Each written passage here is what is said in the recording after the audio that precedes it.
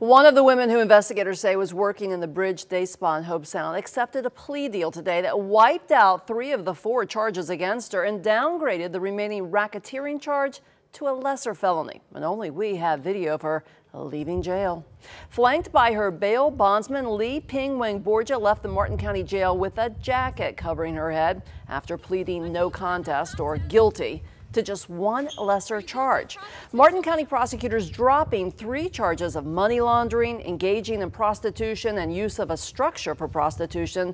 They downgraded a racketeering charge to deriving support from the proceeds of prostitution. It carries a sentence from no time in jail up to 15 years and up to a $10,000 fine.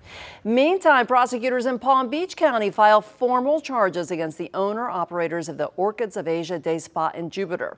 Li Wang and Hua Zhang, now formally charged with deriving support from the proceeds of prostitution, maintaining a house for prostitution, renting space for prostitution, and 25 counts of soliciting a person for prostitution.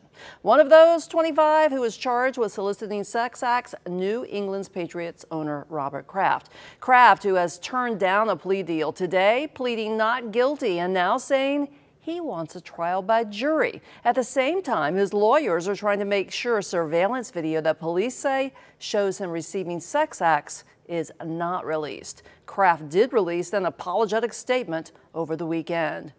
And NFL Commissioner Roger Goodell asked tonight if the NFL's personal policy conduct code requires them to suspend Kraft. Goodell saying the code applies to everyone, but it will be done after we get all the facts. And with that not guilty plea and the request for trial, Kraft's scheduled arraignment here on Thursday has been canceled.